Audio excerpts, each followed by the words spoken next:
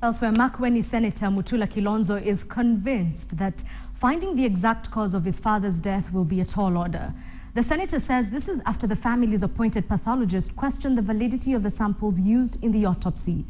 In an interview with KTN's Ochieng, Mutula Jr. revealed that his recent summons to record a statement with the CID was linked to the British pathologist's refusal to append his signature to the autopsy report. Well, here's part one of that interview. A few days ago, you were at the CID headquarters. Yes. You've been summoned to explain a few things in regard to tampering with the materials that were to be used for autopsy. Yes. Maybe if you could take us through that. Yes, my statement to the CID arises from the post-mortem. Mm-hmm. After the post-mortem of my late father was done, we agreed, because we had family pathologists, we had the government pathologist, and we had a British pathologist by the name Professor Calder. It is only later, 10 months, November 2013, that we come to learn from Professor Calder that he received his samples on 14th of May, which is equivalent to almost 15 days after the postmortem of my late father, and the samples were unsealed and appeared tampered with. Mm-hmm. That is the point we started having problems. And in his report, he said that irrespective of the fact that the samples appeared contaminated, in his own words, the cause of my father's death was something he called catastrophic, something that was ingested that caused catastrophic hemorrhage. That's why he had 3 liters of blood in his lung. I pressed his chest, when I found him in his bed, blood oozed from his nose.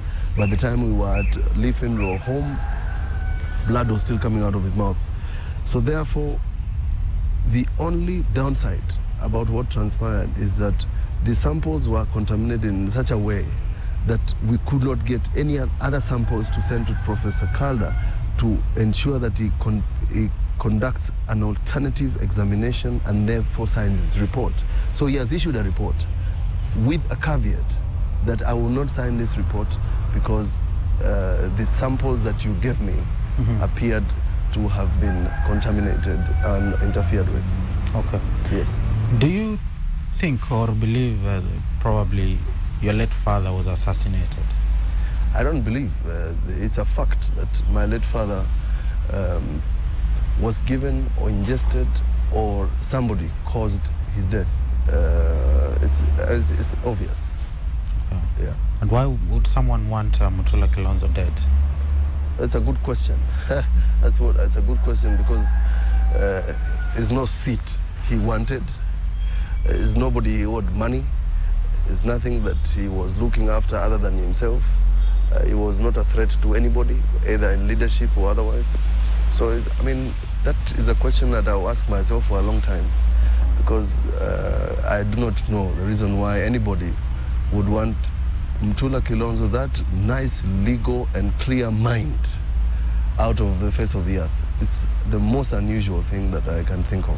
Okay, the mystery surrounding the investigations into his death are so complicated. Do you think we'll ever find the truth? I'm not quite sure, because from what I've seen in the post-mortem, I don't think people are keen to know what happened to him. Suffice to say, for my own purposes, and maybe for other family members, I am myself persuaded, convinced 100% that my father died of unnatural causes, and in this case poison, a poisonous substance. That for me would be good enough. As to whether we will find the chain of people who did this, or one person, or 3 people, or 5 people, it will not bring my father to life. But there's somebody somewhere who is walking this God's green earth, and that person caused my father's death.